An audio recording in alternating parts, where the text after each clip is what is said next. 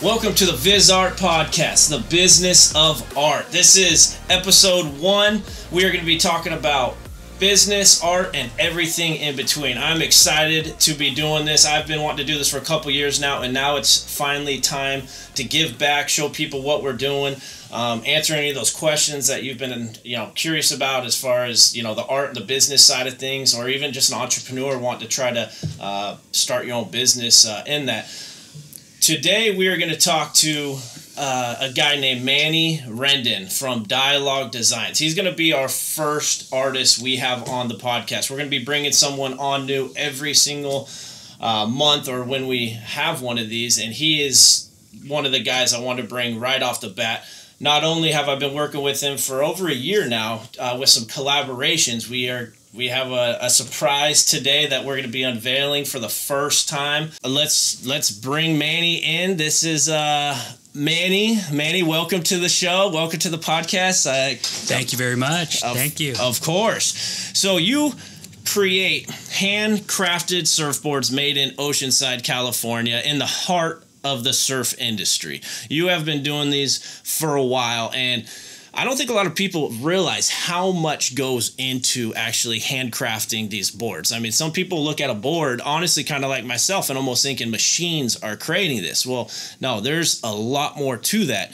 And that's kind of how we got to know each other, was doing collaborations. I've done a lot of work with different action sports companies, and this was kind of one of the missing links. And so when you approached me, I was like, man, this sounds too good to be true. So there is a whole craft and art side to it, and I would love for you to talk a little bit about that and kind of how you got into this industry.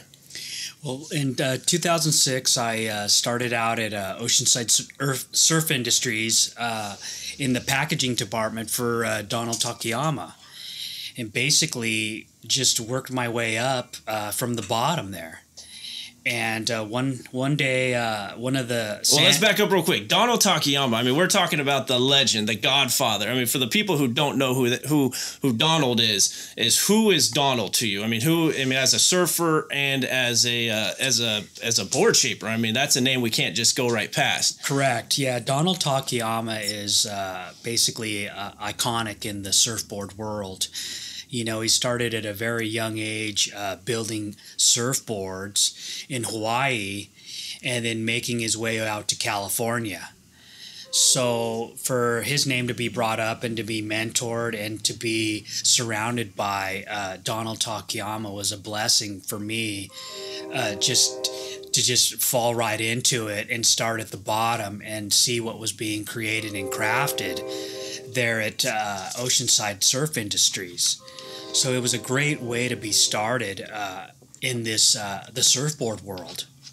And before surfing, have you surfed your whole life? I mean, is this something No. I basically come from a snowboard background, skateboard. Okay. And obviously that's another part of my passion that goes into Dialog surfboards. But that's how it all started. I followed my sweetheart down here from Tahoe, and she grew up surfing for Lyndon and Donald Takayama, and she got me into the industry, and that's the rest is history. I started a Dialog about 6 years ago. Wow. So what does Dialog mean and represent to you? I mean, when you say that name, what does that bring into the table? Dialog, basically, where it all came about was basically having this moment in time when you're out surfing or snowboarding or being out exercising and coming out and talking with people about how you feel, the emotion that it gives you, the wellness of it all. And that's what I'm trying to do, is create wellness with my boards and a healthy lifestyle living for people. Well, you create incredible boards. I'll give you that. I mean, your boards are top of the line. You know, you obviously being able to see and learn from Donald, it shows. And I would love to kind of get into some of the designs of the board. So far, we have created 3 boards together. How did you find out about my work, and what made you, come and approach me for these collaborations? Well, how I found out about Viz is basically I would stop by and pop into your gallery, and I would look around and start looking at everything. And what I realized is there was so much different influences of MC Escher, just all kinds of great art that was happening. Basically, there was worlds inside of worlds of each piece of his art. So before you know it, the light turned on upstairs, basically. And I said to myself, I've got to find a way to work with this guy and showcase these handcrafted pieces. So I kept on coming in for about a year and talking with Viz and saying, hey, we got to do these boards. We got to do these boards. And the timing was never right. So one day I get the phone call and Viz says, okay, I'm ready. So I came in, and the first board we did was Lonely World. Yeah.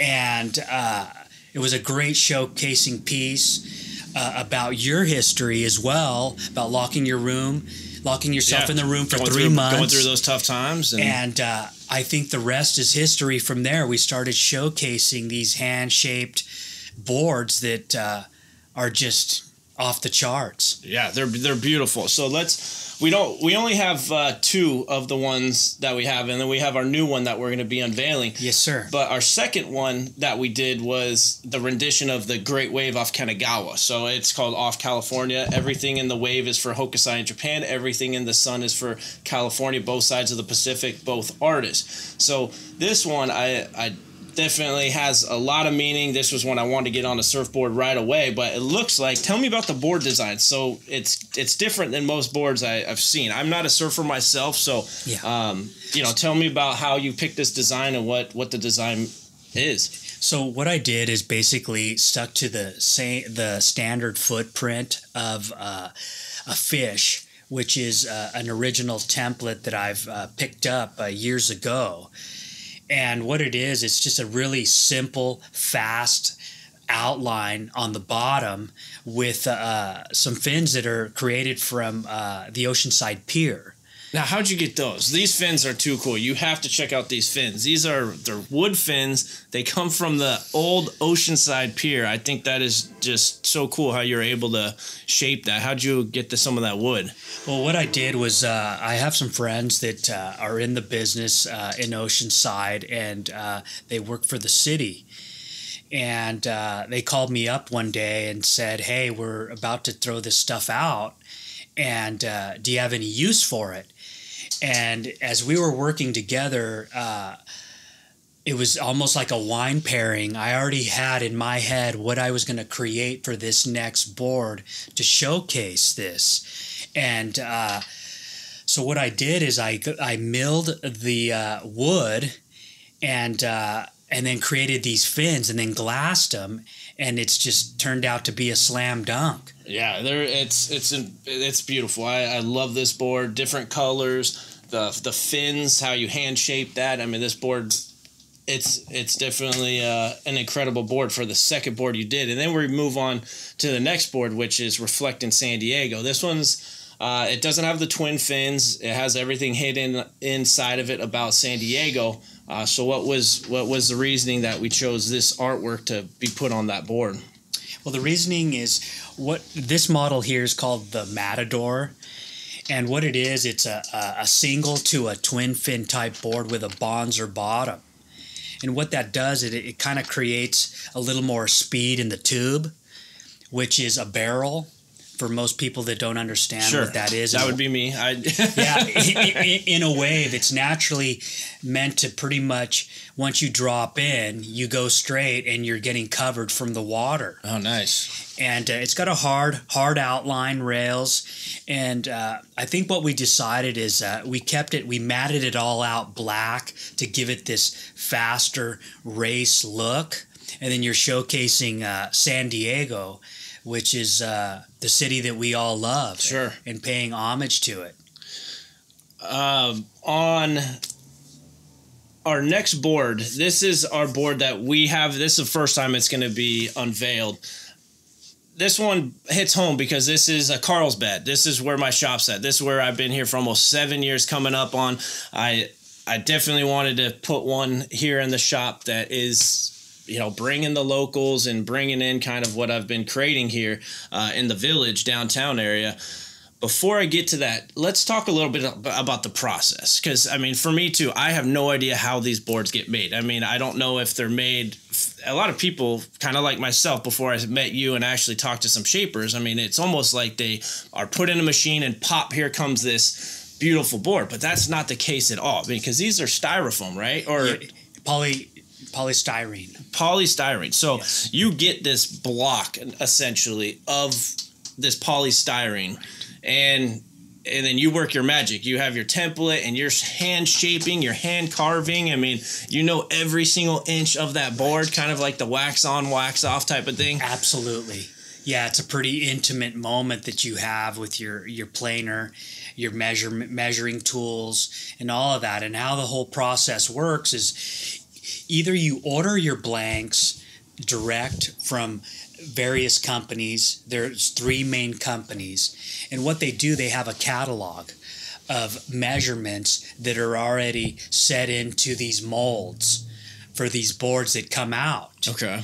So that's process number 1. You purchase the blank, you bring it back to your studio, and then you map it out, which is mapping out the outline. So all the blanks have this wood piece right in the middle. Yeah. So they all come with that.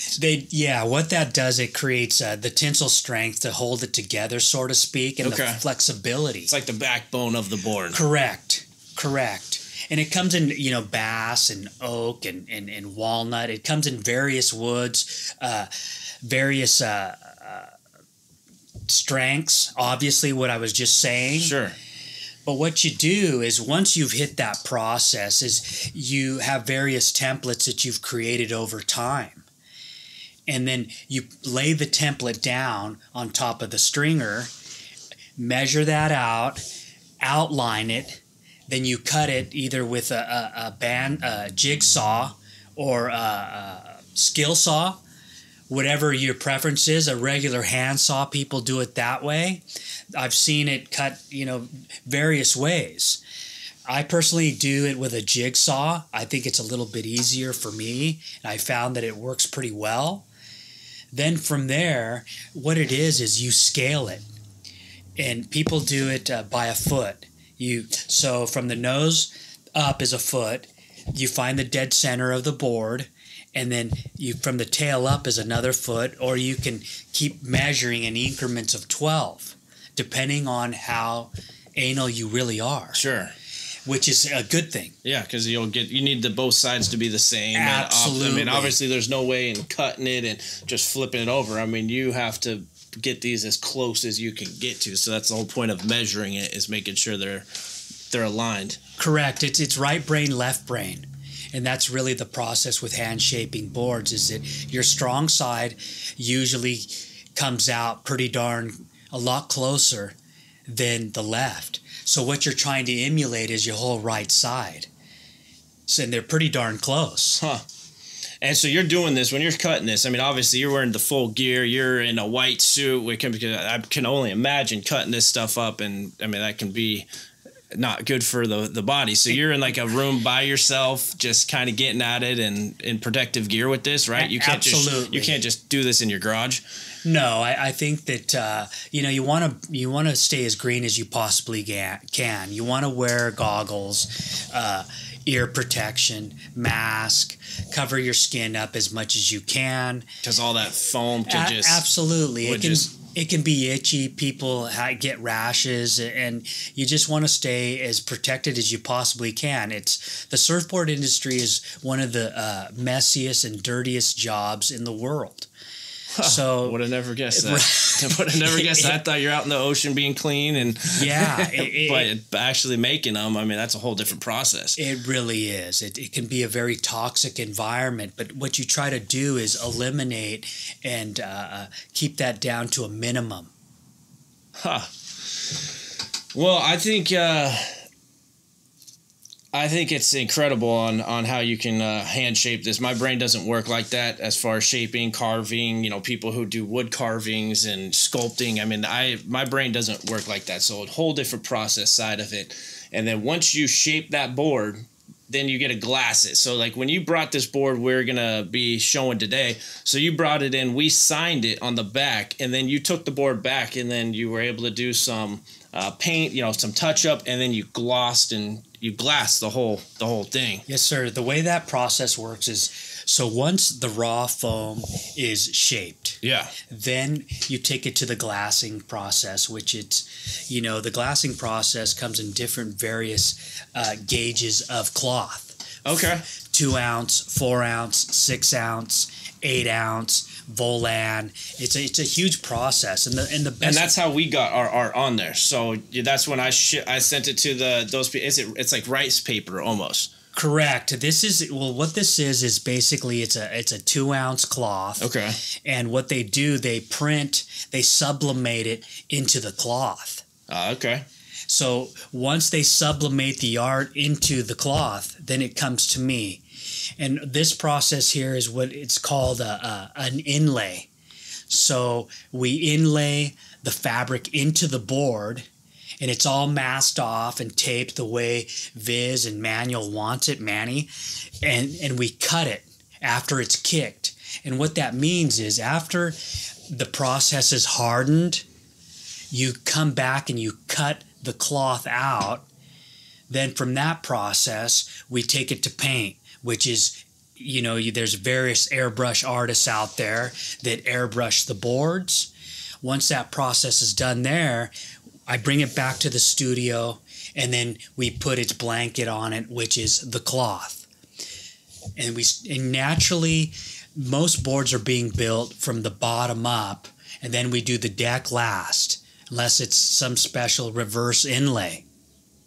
Okay. That's cool. Yeah, because a lot of people think that I'm actually drawing or creating right on this board. So we're using a lot of my existing designs here. That was kind of the only way we could have done this, because not doing it right on the board would have been difficult, and even painting on a board can get difficult too, depending on the inks that you use, because I know that has been an issue. We've talked a little bit about that. Is I can't just take this foam board, draw on that board and they give it to you, because when you're doing that glassing, there's going to be some of those reactions, right? Isn't that one of the biggest? It really is. It's one of the biggest factors with when you're building a board. Is there's always that question in the back of your head: is the paint going to bleed? Did the airbrush artist put too much water in his paint? And is it completely clean? So when you get it down to the bare bones and the bare minimum, it's kind of like a white glove affair when you're building boards at this level. Everything's basically got to be super sanitary, like a doctor. Sure. It's got to be clean. Your racks have to be clean. You're setting down little foam stickers so that the tape doesn't transfer into the board, pulling paint. Once you're pouring it on there. Yeah, it's a huge process. You get one shot at that, right? Oh, big time. Yeah. How long does it take for the glass, or how long does that take to actually dry and be able to use it once you've laid that out? So once you've done the whole journey of the board, each thing is done in a stage, obviously, from the inlay to the glassing and all of that. And basically, it dries within about 24 hours to about 48. Okay. But it takes about a month for all the gases to release from the board, which it fully hardens then. Got you. That makes sense. Yeah, so we've been working together for over a year, and actually we're just about to release only our 4th board. So yeah. They take time. These aren't anything that we're pumping out. These aren't mass produced. These boards literally are hand shaped, have the best care to them, and yeah, we are going to unveil the Village by the Sea right now. I think it's time. I'm excited to see this. I haven't seen the front of this. I want to see what this is about. So let me just give this a spin here. Oh, look at that. Oh, yeah. That pinstriping, the Village by the Sea. So yeah, That turned out great. I'll tell you that much. I mean, you hit with the gloss. Is that matted? Did you do matted? Yeah, we did a matte finish with this. Okay, so we got the matte finish with the gloss, with the smokestack in the background, the story and history of Carlsbad in there. Man, those colors pop. They pop great. They pop. And so, yeah, take us through this board. I mean, this is my first time, so let me just sit back and soak this in, because this is a beautiful board, especially if you're a local San Diego or Carlsbad person. I mean, I'll let you take it from there. Oh, this is my transporter model, which is basically, it's a more of a little bit of a funner shaped board, from a professional rider to a beginner. It's just going to be more user friendly. Okay. The bottom of the board has a concave in the nose with a V out the back.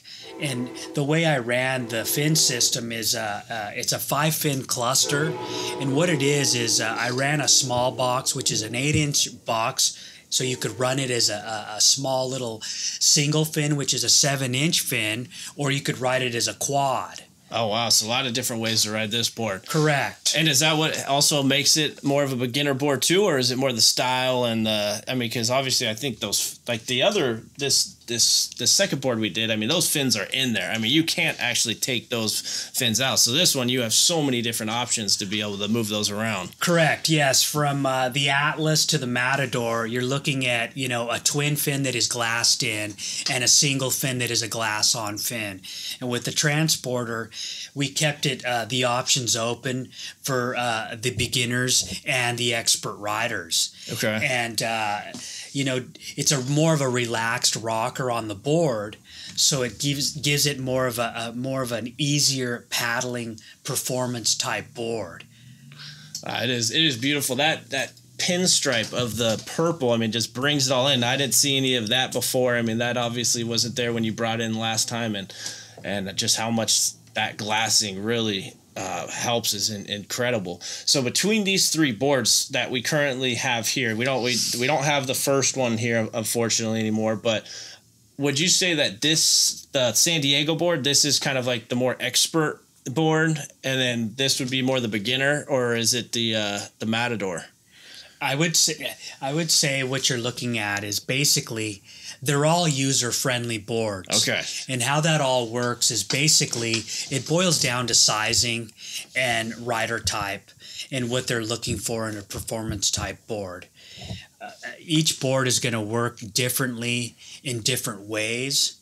But when you're building a board, what you're tuning into is the width, the thickness of the board. So to answer your question, they're all great boards from beginner to... Okay.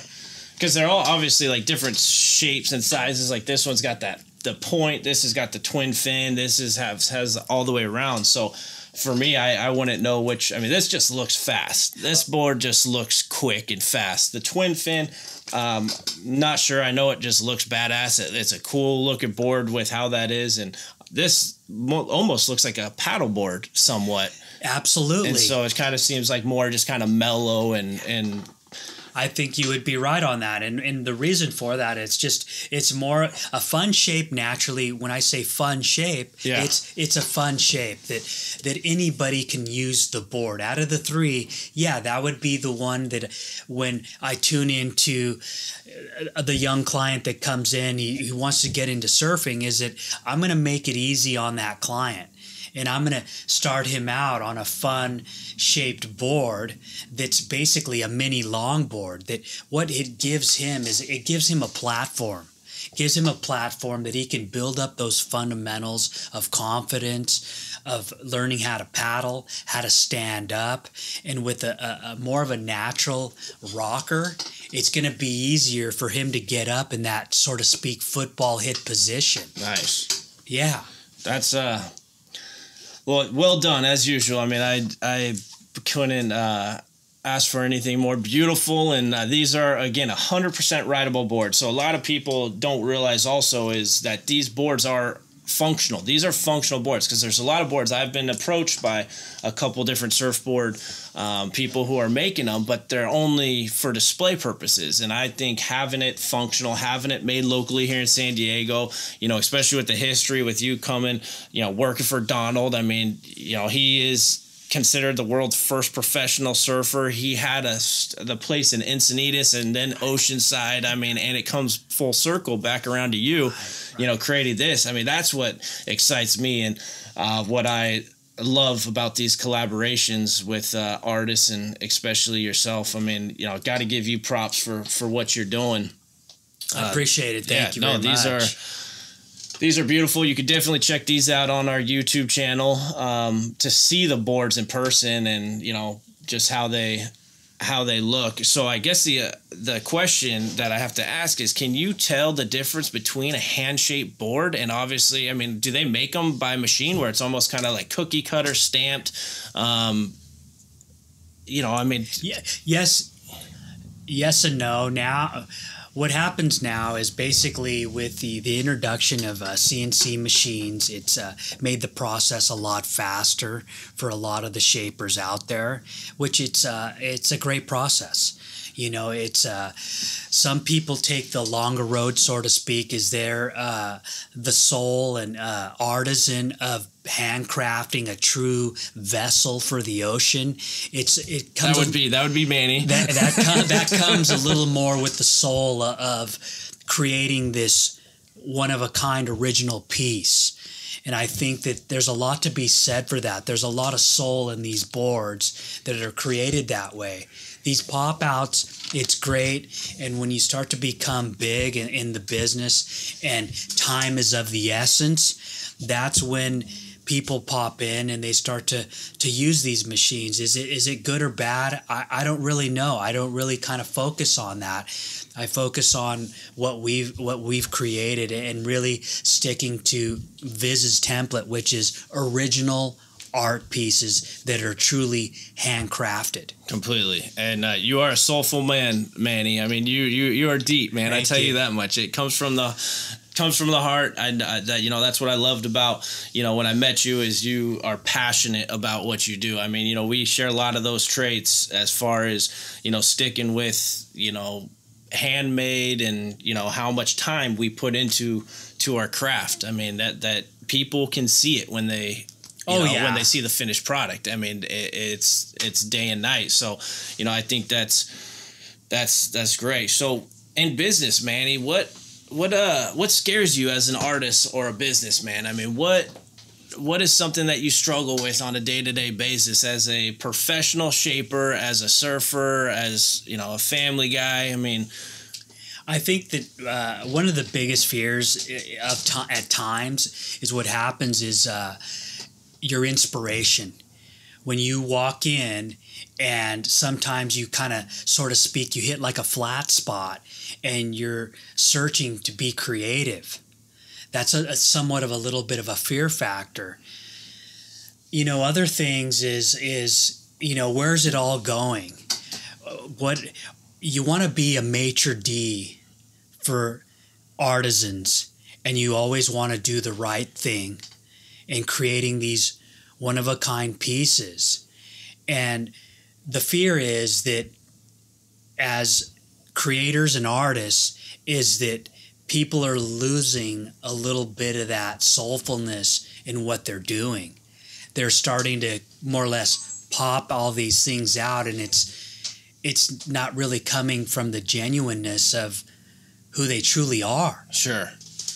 Yeah. I mean, it makes sense. I mean, you know, there's the whole, you know, business side of it. Well, you know, we need to burn and turn. That's what a lot of people think. And then there's also the side of, well, I want to take the time, but, you know, how can you justify the cost of it? So there's a lot that go into it. But, you know, I mean, fear is the biggest reason why people fail. I mean, I think a lot of people know that. So, you know, overcoming some of those fears, I mean, what is it that, you know, what keeps you going? What keeps you, you know, I mean, because there is, you know, those people who do the burn and turning, but you're not worried about them. You're worried about Manny. You're worried about creating your art. So, you know, I mean, what keeps you moving? What keeps you moving forward? What is it that I think that one of the main things that keeps me moving is basically through health and fitness, working out, being outside, and basically having a vision that what Dialog is having that vision that when it's all said and done, that you made a difference.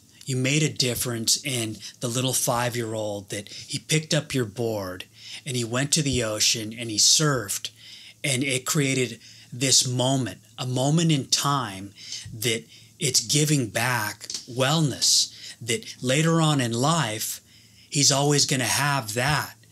And that's what's going to keep him driving through any obstacle in life. Yeah. How often are you surfing? Are you surfing every day? I'm surfing about 2 to 3 times a week. Okay. That's tough, obviously, running a business Right, and everything else. I mean, as much as you want to, be out there every single day, I mean, the busier you get, the less, unfortunately, you probably get to do that fitness or go out there and, shred or carve a couple of those ways. Exactly. That's it. Yes. What advice would you give someone who wants to be an artist or who wants to, start a business? I mean, what advice would you give someone who, looks and sees what you're doing and is like, hey, how can I get there? How can I take, what does it take? What takes to be Dialog Designs? I think basically what it takes is basically, getting up each morning and believing in yourself. That's number one. Number two is basically write your thoughts down, come up with a business plan, and try to execute that business plan. Set up a 30-day goals, 90-day goals, and look at those goals and try to execute them. Don't be so hard on yourself when an outline doesn't come out the way you want it to. The next one's going to be better, and then the next one's going to be better, and then it just keeps growing from there. Sure. You have to understand that none of us are perfect, but in a world of creations, it's perfect to the people that come in and see your work, and they're blown away. They're in a fantasy world, and you create some sort of escapism for them. Yeah. Yeah, I mean, it's very true. I mean, you got to write your thoughts down. I mean, that's, I think, something a lot of people don't do, or it's easier now with phones. But, I mean, even when you have a dream about something, just write those words down, because it's easy for those just to kind of go away. And you got to fail to succeed. I mean, I think people don't understand that. They want to get it done the right way the first time, and it never works out like that. Absolutely. I mean, you got to get over that. You have to keep moving. You can't be scared to fall down. You lick your wounds and you get back up and you keep moving. I mean, and that's where I think a lot of people get lost, is they think like, hey, I'm going to keep getting stuck in this failing. Well, I mean, that's just part of the process. I mean, that is the process to be successful and to get to where you have. I mean, these just didn't pop up, and they don't look the way they do because, you've been doing this since day one. I mean, oh yeah. I mean, and you're still always growing. I mean, absolutely. That's the thing, is you're always growing. You're always, I mean, I try to take risks every day, calculated risks. I'm not taking wild risks, anymore, but you got to take some of those risks, and you got to expand. You got to develop. You got to keep working towards, like you said, those goals. Make those goals, and write them down. I think that's, a lot of people don't write things down anymore. It's so important having it on paper where you can see it every single day, and it's just going to keep keep you looking at it and focused. Absolutely. It's the goals are tangible. They're on your coffee table. They're in your office. But those goals keep you moving. Because, each day you're getting up, and when you're inspired to do these things and you see these goals and you hit these targets, it's like, you're pumped. That's a good feeling. It really is, and when you surround yourself with great people as well. Completely. Your friends make you who you are, so to speak. Yeah.